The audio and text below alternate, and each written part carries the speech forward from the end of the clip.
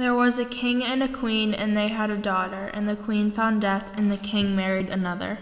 And the last queen was bad to the daughter of the first queen, and she used to beat her and put her out of the door. She sent her to herd the sheep, and was not giving her what should suffice her. And there was a sharp-horned gray sheep in the flock that was coming with meat to her. The queen was taking wonder that she was keeping alive, and that she was not getting meat enough from herself, and she told it to the henwife. The henwife thought that she would send her own daughter to watch how she was getting meat, and Nai-Mauchara, the henwife's daughter, went to herd sheep with the queen's daughter. The sheep would not come to her so long as Nai-Mauchara was there, and Nai-Mauchara was staying all the day with her. The queen's daughter was longing for her meat, and she said, "Set thy head on my knee, and I will dress thy hair." And Nai-Mauchara set her head on the knee of the queen's daughter, and she slept. The sheep came with meat to the queen's daughter, but the eye that was in the back of the head of the bald black-skinned girl, the henwife's daughter, was open, and she saw all that went on. And when she awoke, she went home and told it to her mother, and the henwife told it to the queen. And when the queen understood how the girl was getting meat, nothing at all would serve her but that the sheep should be killed. The sheep came to the queen's daughter and said to her, "They are going to kill me, but steal thou my skin and gather my bones and roll them in my skin, and I will come alive again, and I will come to thee again."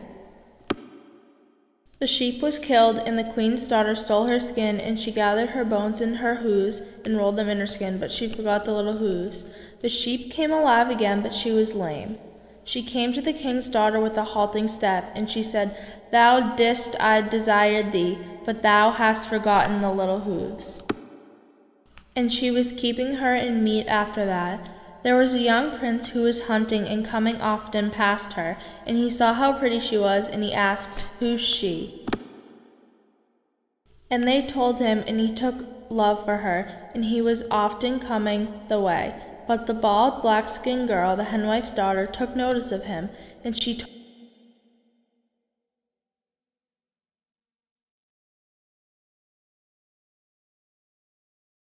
When the queen heard who it was, she was wishful to send her own daughter his way. And she brought in the first queen's daughter, and she sent her own daughter to herd in her place. And she was making the first queen's daughter was out of turn, and the prince met her, and he gave her a pair of golden shoes.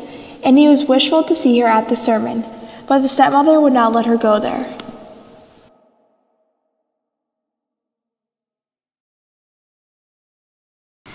But when the rest would go, she would make ready, and she would go after them, and she would sit where he might see her. But she would rise and go before the people would scatter, and she would be at the house and everything in order before her mime would come. But the third time she was there, the prince was wishful to go with her, and he sat near to the door. And when she went, he was keeping an eye on her, and he rose and went after her. She was running home, and she lost one of her shoes in the mud, and he got the shoe. And because he could not see her, he said that the one who had the foot that would fit the shoe was the wife that would be his.